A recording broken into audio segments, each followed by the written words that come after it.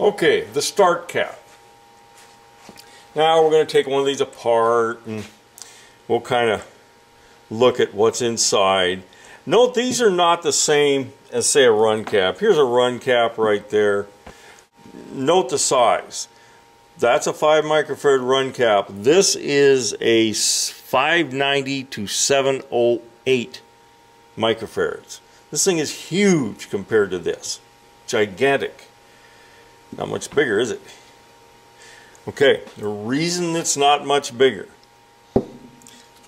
is this is only made to be in the circuit for a short time.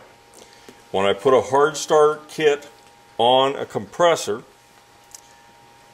meaning it'll start against a difference in head pressure to suction pressure. If I have head pressure and suction pressure in the off position, when the unit's shut off, if I have different pressures there, they usually won't start until they're equalized. Well, if it's a TXV controlled, it may not equalize. So you need a start cap and a start relay. I'll get the relays in another video. But these are only in the circuit for just a very short time. They are very large in their strength, but if you left them in the circuit, they would essentially puke black stuff at you. Okay. This one here is the easiest to look at, I guess.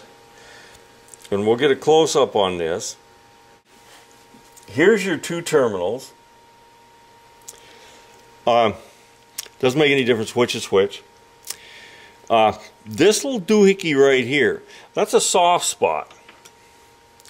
And what that's for is if this capacitor was to short out inside or the start circuit got stuck on, instead of this thing actually exploding, which they will do, it'll actually blow out that little hole. And what it does is usually blow a bunch of tar all over the place out of that little hole.